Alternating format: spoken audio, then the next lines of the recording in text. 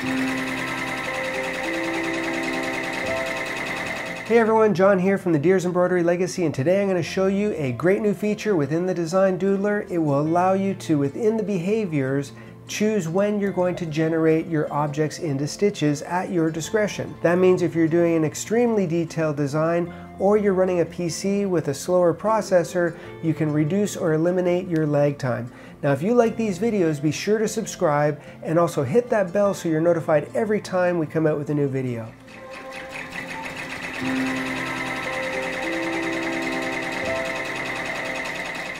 Now in previous versions of the Design Doodler, when you drew an object, it would automatically generate it into stitches. So if I were choosing a satin stitch and I wanted to do some of these scales, I would just follow along my artwork and I could draw as many scales as I wanted, and it would look at those objects and complete them one after the other individually. Now this is a very, very simple way to do things, and because I'm running a gaming PC and it's not that many objects, there was usually very little lag time within anything that I did. If I turn the 3D off, turn the objects off, I could select those objects, tell them to branch, and all of my objects would be branched together. The issue that we found was, as you are creating more and more complex designs, and if you have a computer with a slow processor, you were starting to get lag time to the point that the screen would turn white and people thought that it was freezing, but it really wasn't. The software was just thinking, because it was looking at the first object and generating it, and every time you went forward and created another object, it had to recalculate the very first one all the way to the last one, even if there were 1,000 pieces in between. So to make sure that we did this a little bit differently, we had to think outside of the box, and I now have within the 3 little dots at the bottom right hand side of the screen where you can get to your settings. You actually have your settings and you can go to your behaviors. And the default is set up at immediately, which is the way the software was designed originally.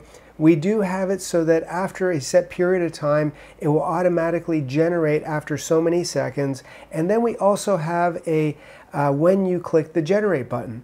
Now this one is different because you're not really generating stitches as you're moving along. You are creating artwork, you're creating lines, and that's what does not take much processing speed. It's when all of those lines have to be converted to stitches, and the different stitch types, the densities, the underlay, that's when it takes more mathematical processing to do those functions. So this does look like a drawing app because you do have your pen, you have your widget, you have all your settings, but it converts it to stitches. So that's really where the difference comes in. If you are looking at an object, and when I convert it to the Generate tab and I hit the close, now you're going to see that at the very top I have a new little grayed out button that says Generate. And if I do the exact same thing that I did before, I'm going to choose the satin or the steel stitch. I'm going to choose my width, which I have set at 1 millimeter.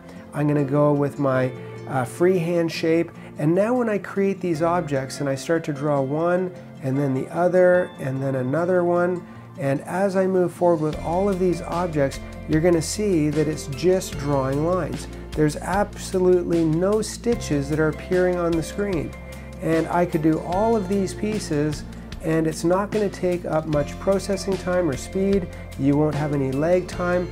I could literally, create an entire design in the drawing mode, and then after I am completely done, then I will go in and hit that Generate Stitch tab. When I hit the Generate, that's when you're going to get stitches.